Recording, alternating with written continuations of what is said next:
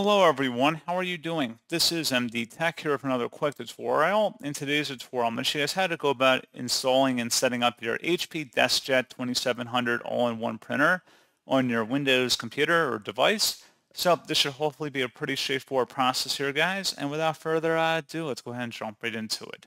So all you have to do is open up a web browser, doesn't matter which one, and you want to search for HP DeskJet 2700 series drivers into Google.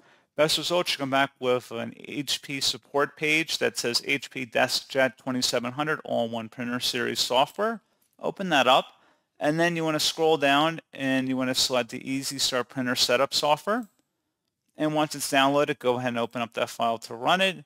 Should extract pretty quick, and it should be a verified publisher, HP Inc. Select Yes.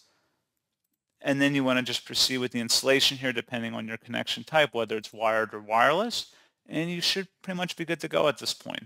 So as always, thank you for watching this brief tutorial. I do hope that I was able to help you out, and I do look forward to catching you all in the next tutorial.